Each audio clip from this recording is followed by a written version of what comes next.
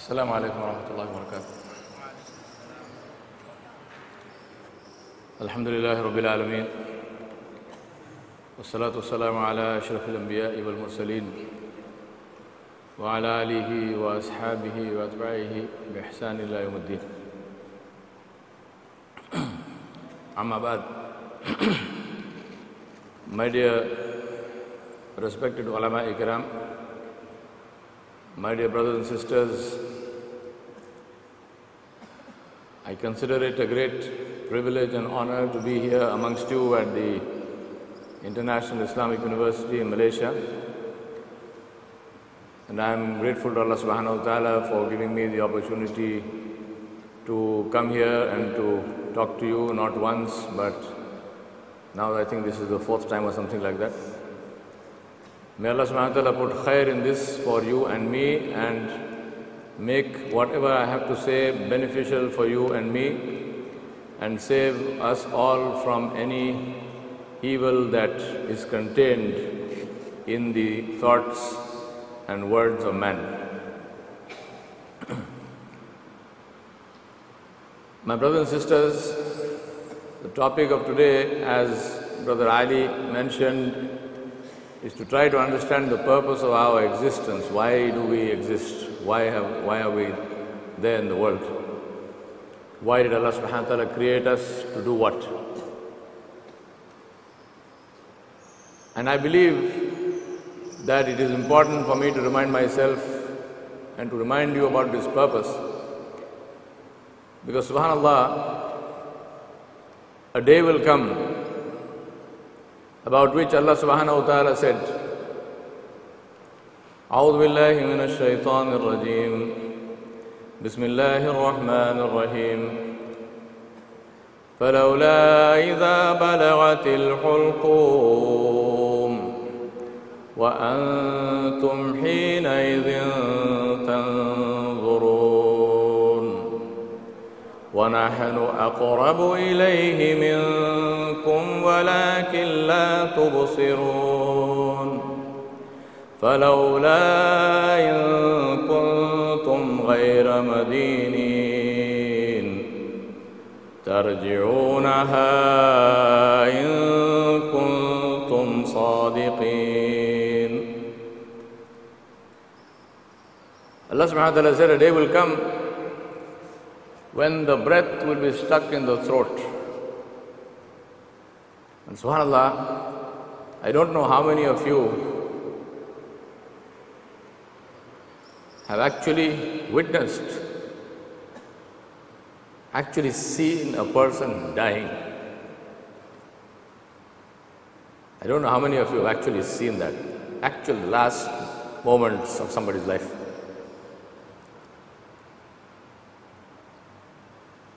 I have seen that.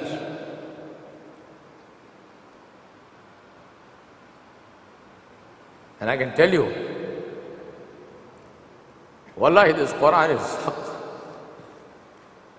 This Qur'an is haqq.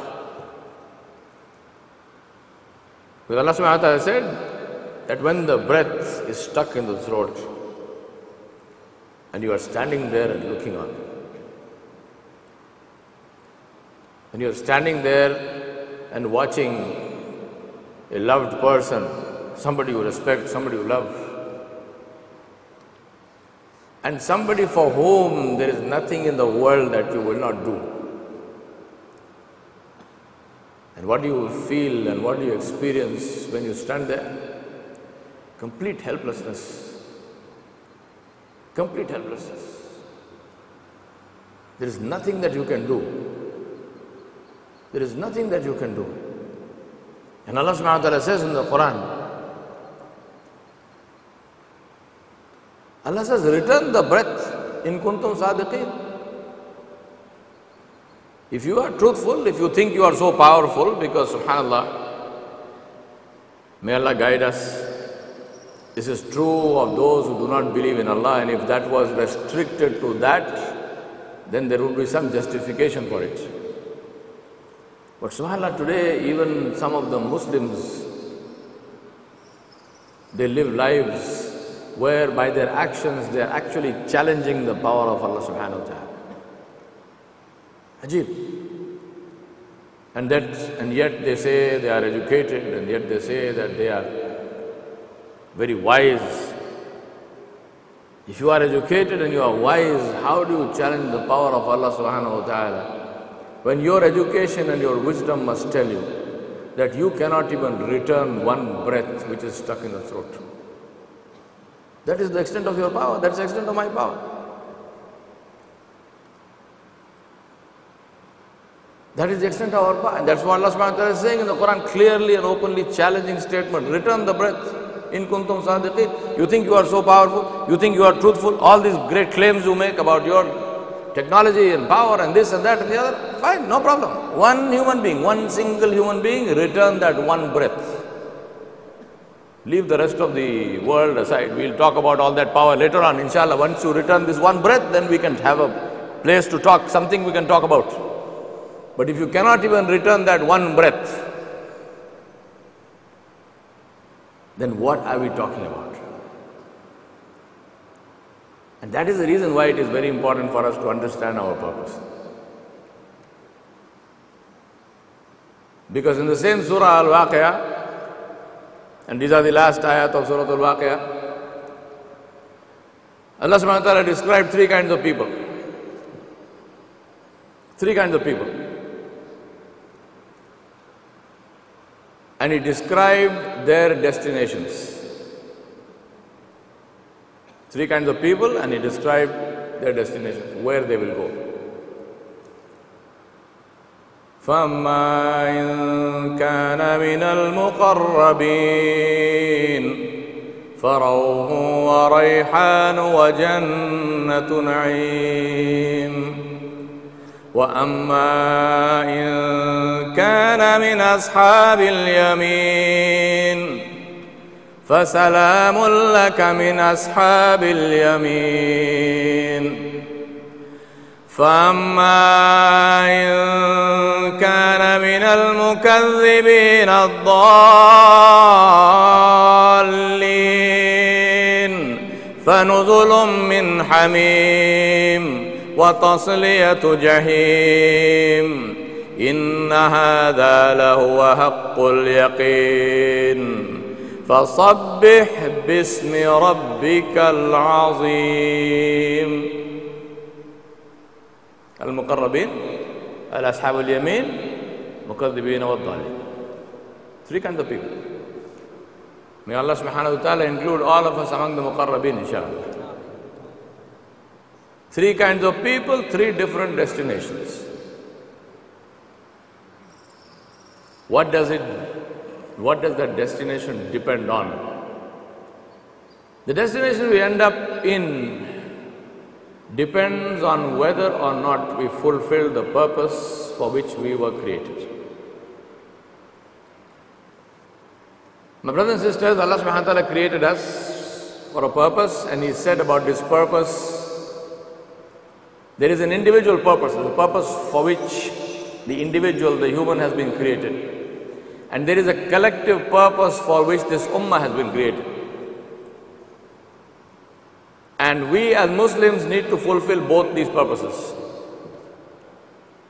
The purpose for which Allah subhanahu wa ta'ala created the individual is when Allah subhanahu wa ta'ala said, وَمَا خَلَقُتُ الْجِنَّ وَالْإِنسَ إِلَّا لِيَعْبُدُونَ. I have not created the jinn and the insan for anything other than my ibadah, my worship. And inshallah we'll see how it is actually possible to worship Allah subhanahu wa ta'ala in every single thing we do. I'm sure all of you are aware of these things, obviously, because you are from a premier learning institute, Islamic learning institution in the world, but it's a good thing. Allah said, فَذَكِّرْ إِنَّ الذِّكْرَ تَنْفَعُ الْمُؤْمِنِينَ. So it's a good thing to remind ourselves again and again, even though we know. So Allah subhanahu wa ta'ala created us, the individual purpose for which He created us. He said, وَمَا خَلَقْتُ الْجِنَّ وَالْإِنسَ إِلَّا لِيَعْبُدُونَ. I have not created the jinn and the insan for anything other than my worship. And the collective purpose for which Allah subhanahu wa ta'ala created his whole ummah, Allah subhanahu wa ta'ala said, Kuntum khayra ummatin ukhrijat linnas. And he described what is the purpose, what is to be done. Ta'muruna bil ma'rufi wa tanhauna anil munkar. And he described the result of that, wa tu'minuna billah. Now if we take the individual purpose for which we have been created, the question obviously is that if Allah subhanahu wa ta'ala created us only for His worship, then how can I fulfill that purpose? And why is it necessary to fulfill the purpose? Let me give you a very simple example. Take this recording device here. Now if this thing stops working, what will you do? You take it to the repair shop, you try to see if you can repair it. And if the man says, this is gone, finished, I mean, it cannot be repaired, what do? Do you convert it into a necklace, locket, and you say, no, after all this thing, poor thing gave me good service for so many years, I'm going to now hang it around my neck like a, pendant. Or maybe I will keep it in my house and I will look at it once in a while and say, mashallah, mashallah, subhanallah, so much good service you gave me, mashallah, may you be happy. Will you do that? You throw it in the garbage, you get a new one, yes? Same rule applies to everything we use. If there is something which has been created for a purpose and that thing stops fulfilling its purpose, what do? You throw it. Maybe if it is expensive enough, you try to repair it. You knock it around a little bit and you see if it can be repaired. If it can be repaired, alhamdulillah. If it cannot be repaired, junk. What is the definition of junk? What is the definition of trash? Something which does not fulfill its purpose anymore. That's trash. Garbage. Call it what you want. Same thing. The thing which does not fulfill its purpose is garbage. Now let's look at the purpose Allah subhanahu wa ta'ala created us. That we have, Allah says we have not created a mankind and jinn for anything other than our worship. So how can we worship Allah subhanahu wa ta'ala? For this we have to understand the definition of the word worship itself. What is ibadah? Al-ibadah is anything which is done with the intention of pleasing Allah subhanahu wa ta'ala and with the expectation of reward. Any action which is done with the intention of pleasing Allah subhanahu wa ta'ala and with the expectation of reward. This is the definition of ibadah.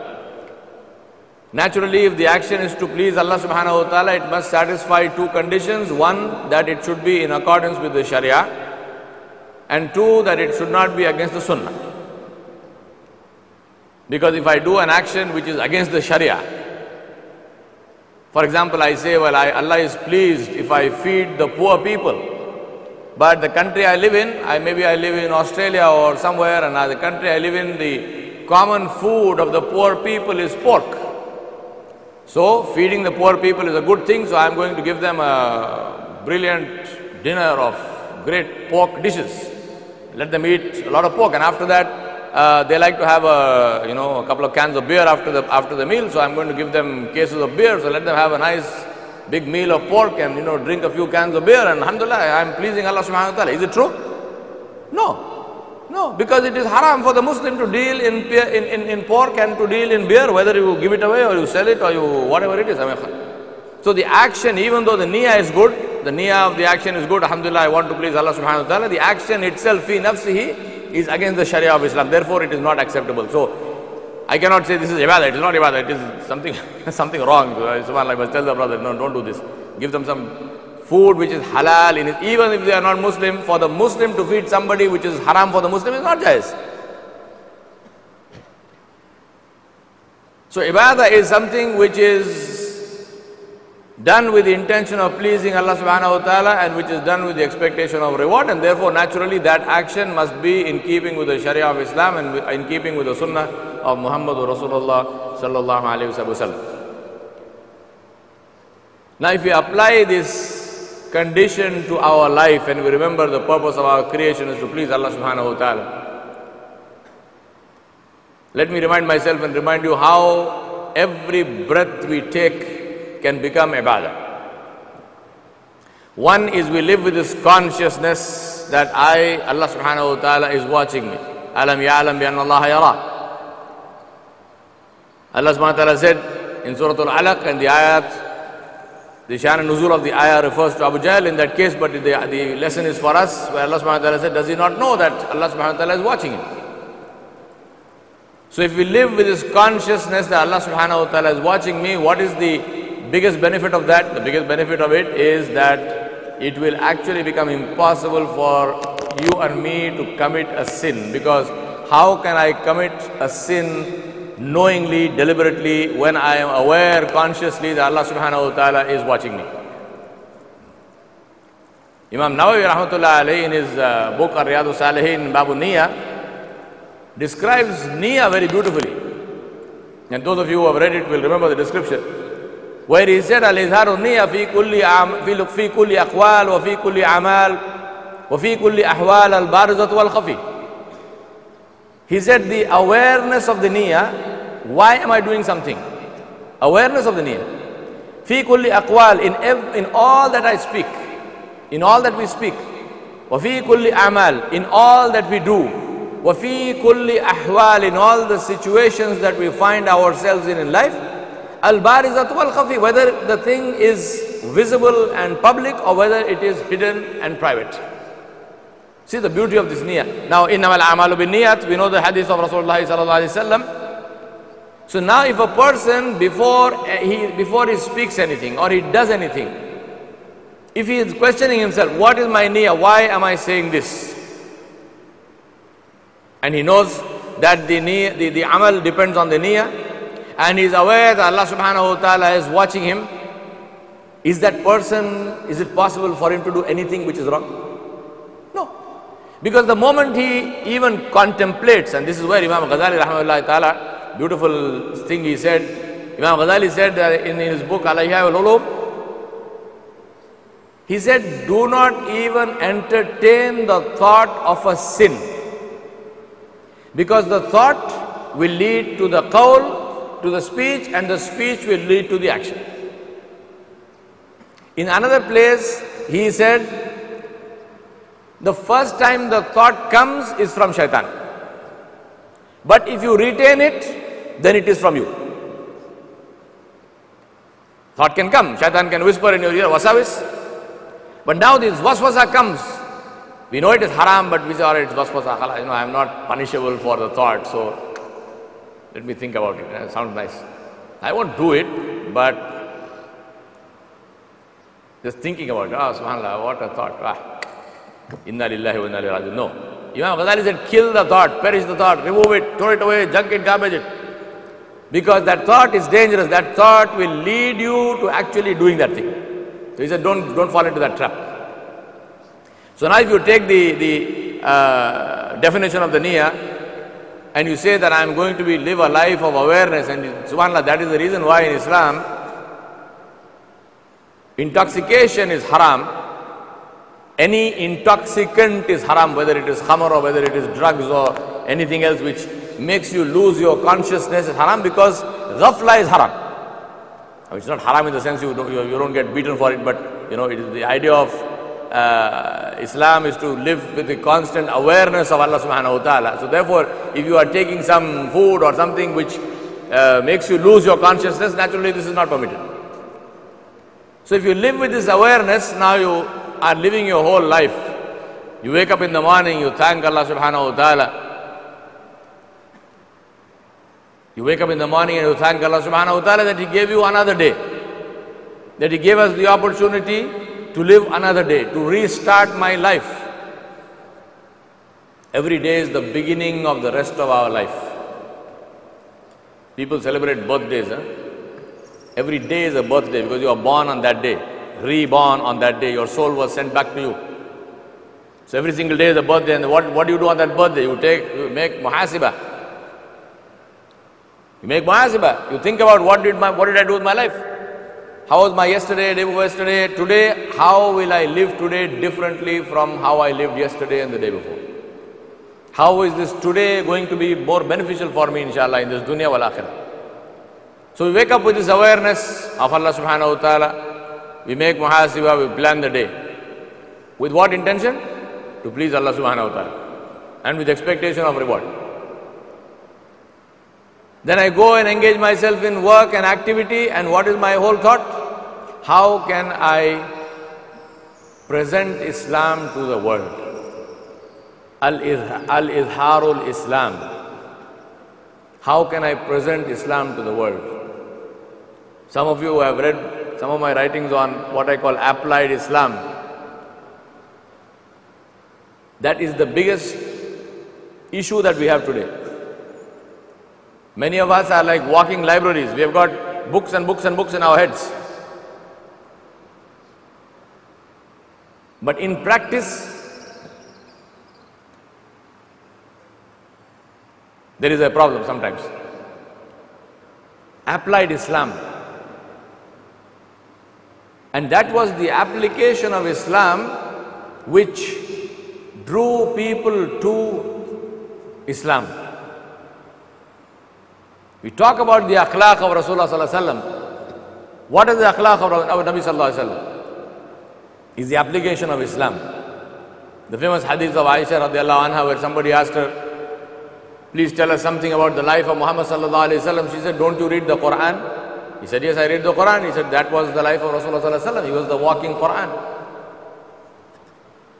There's a beautiful story from the Seerah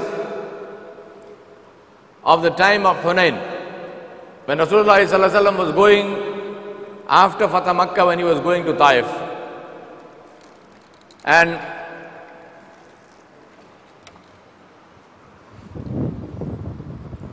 when he was going to Taif, and he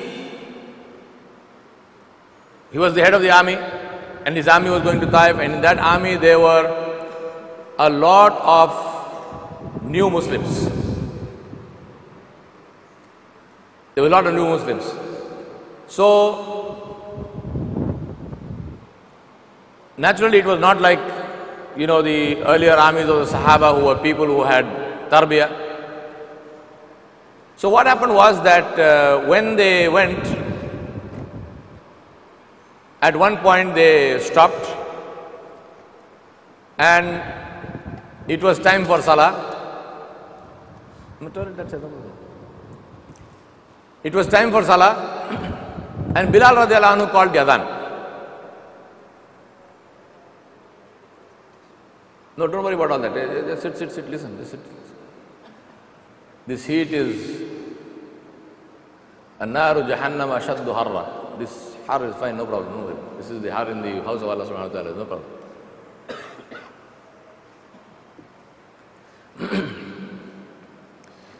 So I was telling this story from the seerah of Rasulullah sallallahu alaihi wasallam and the akhlaq of Muhammad Rasulullah sallallahu alaihi wasallam and the effect of that.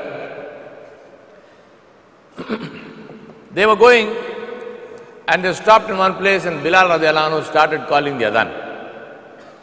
Now there was a group of young men of the Quraysh, and these were they were from the top of society.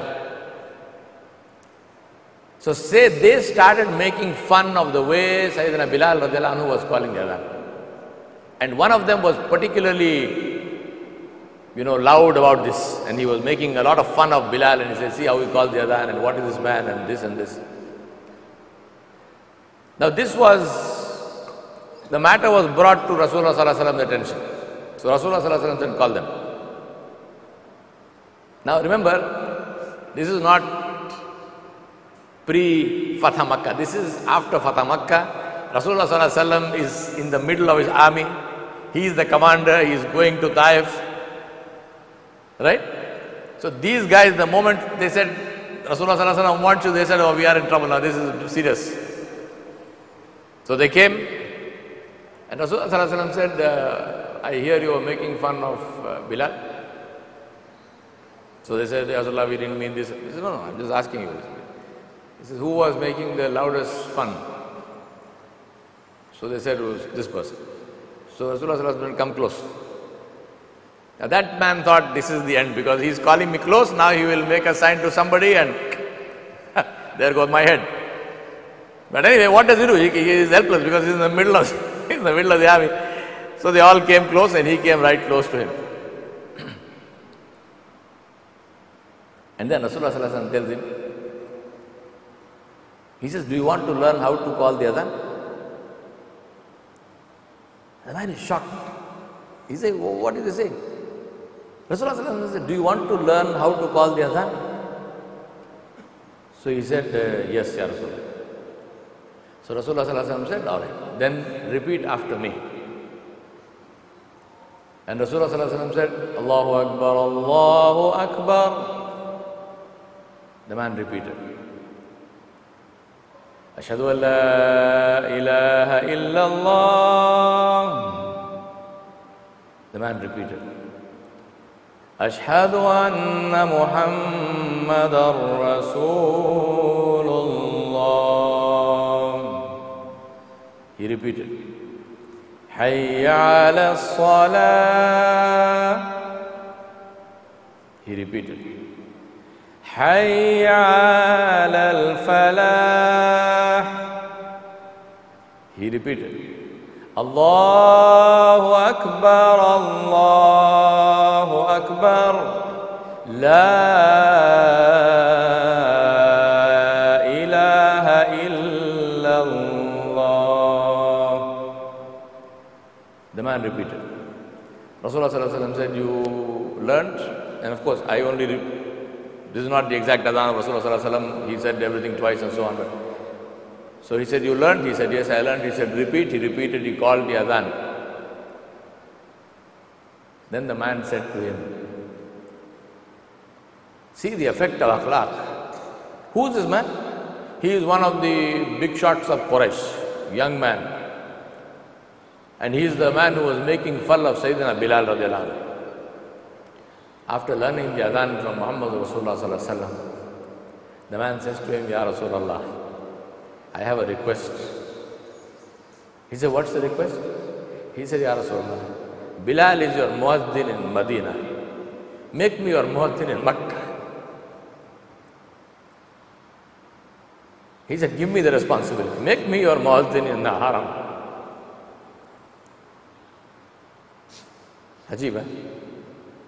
Rasulullah sallallahu alaihi wasallam said, you are the muazzin in Makkah. And the writers of the Sirah said the man died at the age of 99 or something like this. And he said every salah, he used to come to the masjid early, he used to make wudu, he used to make tawaf, and then after finishing tawaf, he would make 2 rakat salah, and then he would go and he would call the adhan. He did that for every salah, every day, for the rest of his life.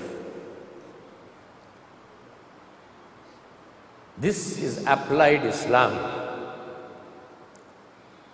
This is applied Islam. Rasulullah sallallahu alaihi wasallam could have ordered the man to be executed. Who would have criticized that? He could have ordered the man to be beaten up. Nobody could have criticized him.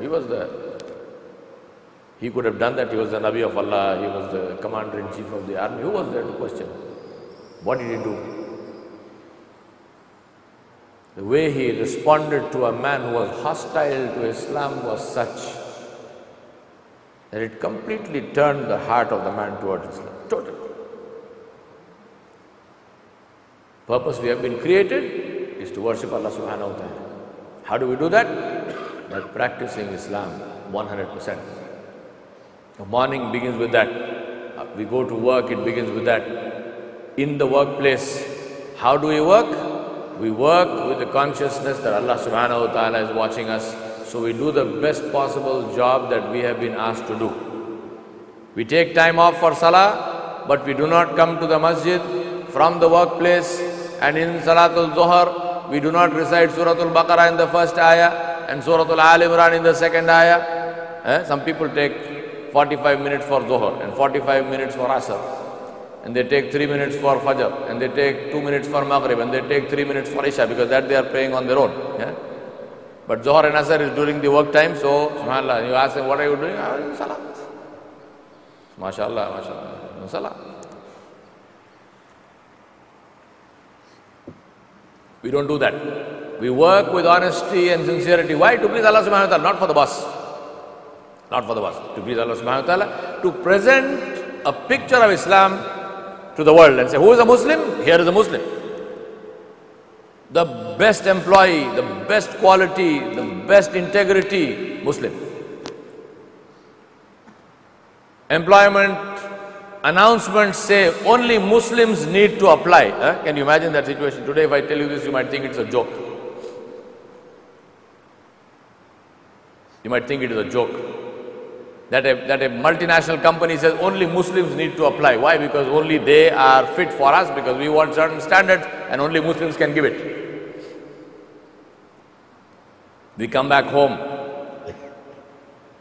Wife, children, house problems. What do? Again, live with the awareness that Allah subhanahu wa ta'ala is watching. I am good with my wife. Why? Because it pleases Allah subhanahu wa ta'ala. I am good with my children. Why? Because it pleases Allah subhanahu wa ta'ala. I work in the house. I serve my family. Why? Because it pleases Allah subhanahu wa ta'ala. I do not sit in front of the TV with my feet up and say, get me some food. And then when the food comes, the food is not tasty, take it and throw it. Who taught you to cook? Your mother did not teach you anything. Inna lillahi wa inna ilaihi raji'un. La hawla wa la quwwata illa billah. Food is not tasty, we say, Alhamdulillahi Rabbil Alameen. This comes from, who is the Razzaq Dhul Quwwatil Mateen? Who? Your wife? Allah subhanahu wa ta'ala. Alhamdulillah. Inna Allah huwa Razzaq Dhul Quwwatil Mateen. Allah subhanahu wa ta'ala said, we feed you with our power. Alhamdulillah. Food is tasty. Alhamdulillah. Food is not tasty. Alhamdulillah. Ala kulli hal.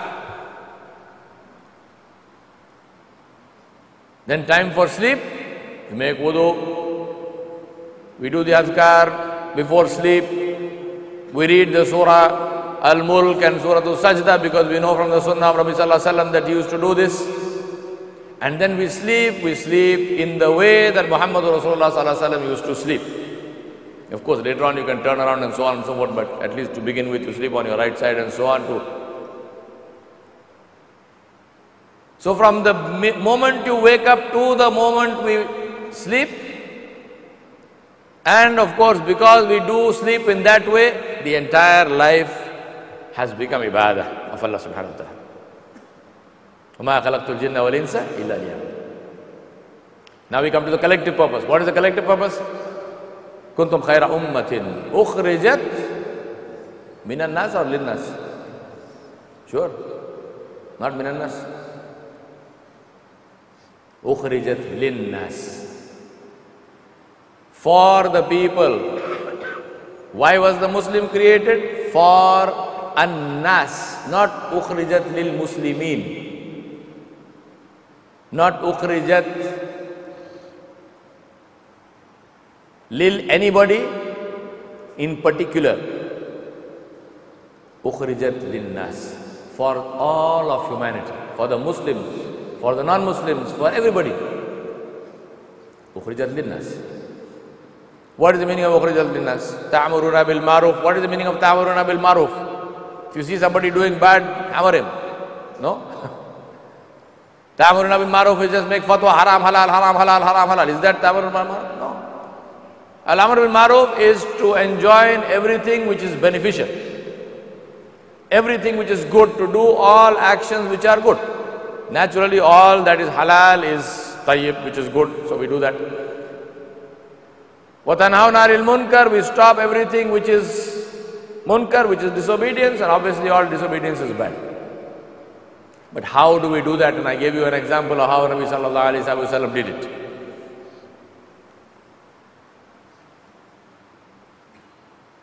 Now, one important point in this, kuntum khayra ummatin. Allah subhanahu wa ta'ala said, you are the best of the people, ukhrijat linnas. Plural. You have been selected in plurality together. Now what is this ummah? SubhanAllah, I am always very happy to come and pray in this masjid, because apart from the Haramain Sharifain, this is one of the few places in the world where you hear different styles of recitation of the Qur'an, you see different styles of people worshipping. Alhamdulillah, there is no problem with somebody worshipping in a particular way. You fold your hands here, you fold your hand down below, you hold your hand on the side, or you move your finger, you don't move your finger. There is nobody who catches your finger and breaks it because you are moving it. Or you say you are mushrik because you move your finger so many, ashhadu la ilaha illallah once, and so many times in that, like you have like 25 gods. I mean, every time is one god. Which one is this? Inna lillahi wa inna ilaihi raji'un. We have all of this. We have in our Muslim ummah, my brothers and sisters, we need to cry about this. In our Muslim ummah, we have masajid where there is a notice. This masjid is for this group and so group is not permitted inside the masjid. SubhanAllah. And at the same time, Allah subhanahu wa ta'ala, what did Allah say about a masjid? Allah said, masjid is the house of Allah. Did He say it is your house or my house? No. In your house, you don't want to call people, no problem. That's your choice. But in the house of Allah, who are you to say that somebody is permitted and somebody is not permitted? Who are you to say that? Because the masjid is waqaf ilallah. It is not anybody's control. Once you build a masjid, there are various conditions of a place being designated a masjid in different madhahib. Some have some conditions, some have some conditions. But one condition which is common to all the madhabs is that a masjid is waqaf ilallah till the day of judgment. Once a masjid has been built and it is waqaf, it cannot be converted to something else. You cannot make this into a shopping mall or something if you like. No. Masjid is even if you break it, you can rebuild it, but what you build again is only a masjid. You cannot put something else in. I cannot make this into my house. No. So you make the masjid waqaf ilallah and then we put a condition and we say only so and so can come. And so is not permitted. Ajib, this is the state. One day I tell you a sad story. I was in India in one place and I was looking for a masjid to pray because there was no masjid. I couldn't see any masjid. I stopped my car and there was a Hindu guy there. He was an auto rickshaw driver. And I asked him, I said, is there a masjid around here? He's asking me, which masjid do you want? Hindu guy. I said, what do you mean, which masjid? He said, no, because there are different masjids. There is a masjid of Tablighi Jamaat and there is a Salafi masjid, and he's telling me all of this. That because he's a taxi driver, no, people take him to places. So he said, you want a Salafi masjid or you want a Hanafi masjid? Or he said, there is a Sufi masjid, you want a Sufi masjid, which one you want? Hindu guy is telling me this. I say, Inna lillahi wa inna ilayhi raji'un. What are we doing to this deen of ours? Inna lillahi wa inna ilayhi raji'un. Subhanallah, ajib. A man wants to come and worship Allah subhanahu wa ta'ala and we put a condition. You can worship here only if you make Rafaidain. And if you do not make Rafaidain, you cannot worship. Or otherwise, if you make Rafaidain, khalas, then you are, sorry, we don't pray behind you because you raise your hand.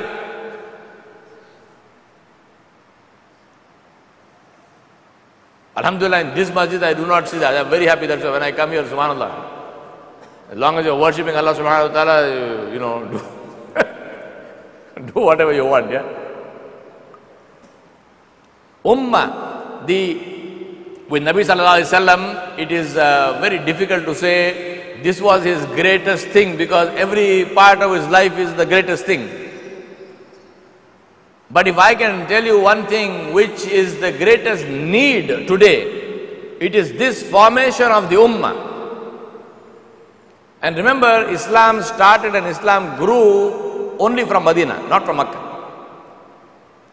And it grew from Medina because of the formation of the ummah. And the whole formation of the ummah was what? It was to bring together hearts, joining of the hearts. It was to bring together people who are completely different. Today we don't understand. Many of us who come from Africa and people like me who come from India and so on, we still understand something about tribal loyalties and tribes and so on.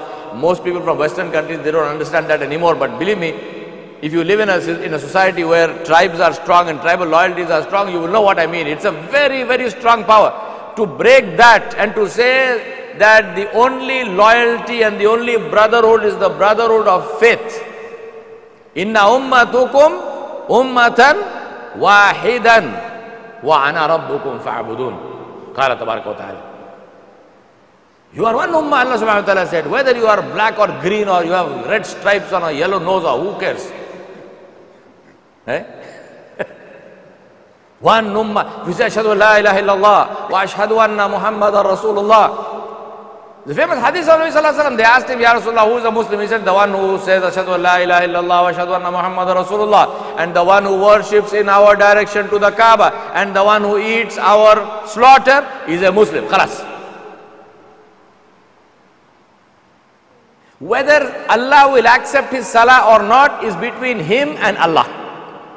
Believe me, my brother, Allah is not going to ask my opinion whether he should accept your salah. And Allah is not going to ask your opinion whether you should accept my salah. So don't worry about that. Do not worry about that. That's not your problem, it's not my problem. Our problem is to make sure our own salah is accepted to Allah subhanahu wa ta'ala. Today we are not worried about our own salah, we are worried about somebody else's salah. I'll tell you a famous story of Imam Ghazali rahmatullah alayhi. I'm looking at the time and just signal to me when I should stop talking. Imam Ghazali rahimahullah ta'ala, his elder brother, it says that his elder brother did not used to pray behind him. So he was very upset. So he went to his mother and he said to his mother, my elder brother does not pray behind me, please tell him. So his mother called him and said, what's the problem? He's a good man, you know, Ghazali, so why don't you pray behind him? So the elder brother says, when he is in salah, he has no khushu'. He's thinking about something else. Ajib, and how he knew what was in his mind, Allah only knows best. But anyway. So the mother said, no, don't do this, you just go pray behind him. So the next salah, Imam Ghazali is leading the salah, elder brother is behind him. In the second rakat, he broke his salah and he walked away. So now this is a bigger problem. You know, first of all, the man does not pray. Now he breaks salah and goes out in the middle, that's a bigger issue. So Imam Ghazali went back to the mother, he said, you know, this is what he's doing. So the mother called him, she said, why did you do that? So the elder brother said, you ask him. You ask him why I did that. So Imam Ghazali said to his mother, yes, it's true, you know, in the second rakat I was thinking about a particular masala of fiqh which I was thinking about, so that was the thought in my mind. So the elder brother said, see, I told you, he has no khushu'. You know what the mother says? See the beauty of people who are true on their deen. You know what the mother says? The mother does not say, MashaAllah, I've got awliya Allah in my khantan. You know, the elder one knows what is in the heart of the other one. She didn't say that. You know what she said? She said, Inna lillahi wa inna ilayhi raji'un. She said, I have two sons and neither of them has khushu in the salah. One is thinking about a problem and the other one is thinking about his brother. He said, La hawla wa la quwwata illa billah, get out of here. She said, think about your salah. Why are you bothered about somebody else's salah? What is your problem? You are praying to Allah or somebody else? Oh. This is our problem today. Kuntum khaira ummatin. First of all, we have to create the ummah. Then we can do amar bil ma'ruf wa nahy anil munkar. My brothers and sisters, I am finishing my talk because we have come to the end of my time. By advising myself and reminding myself and advising you, let us bring hearts together. Let us look at commonalities. The differences, leave them to Allah subhanahu wa ta'ala. That is between Allah and the slave of Allah. If there is something which is clearly wrong, then go and in private, with love and with affection and with concern and compassion, advise your brother. Advise him once. Don't become a pain in his neck. Advise him once. Still love him, still be good to him. Then he will listen to your advice, inshallah. And if he does not listen to your advice, don't worry about that. Make dua to Allah subhanahu wa ta'ala. Stand before Allah subhanahu wa ta'ala, because the changing of the hearts is in whose hands? The hands of Allah subhanahu wa ta'ala. Bring the ummah together. I advise you and advise myself to work for this, and I ask Allah subhanahu wa ta'ala to bless you and to strengthen you and to put the love of Himself and His Nabi sallallahu alaihi wasallam in your hearts, and to use you as the glue, as the adhesive to create an ummah. SubhanAllah, in this masjid when I look, I see so many different faces. Each one is an ayat of Allah subhanahu wa ta'ala. Each one is a sign of the Creator, mashallah. This is what we need to create in the whole world. People from different nationalities, different backgrounds, different racial origins and so forth, all sitting together for one reason only, and that reason is for the love of Allah subhanahu wa ta'ala, for the ibadah of Allah subhanahu wa ta'ala. That is what we need to create outside in the world.